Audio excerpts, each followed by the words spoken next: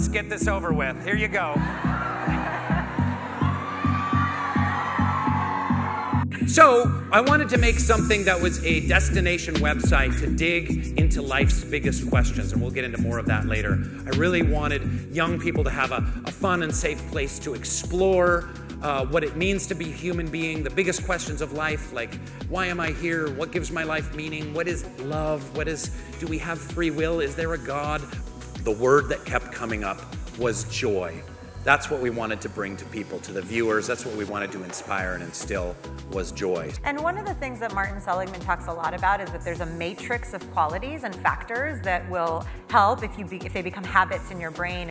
And so acts of service is one because it actually gives you a pathway to feeling useful. But one of the things that he says that is actually the most powerful, it is like profoundly impactful, is gratitude.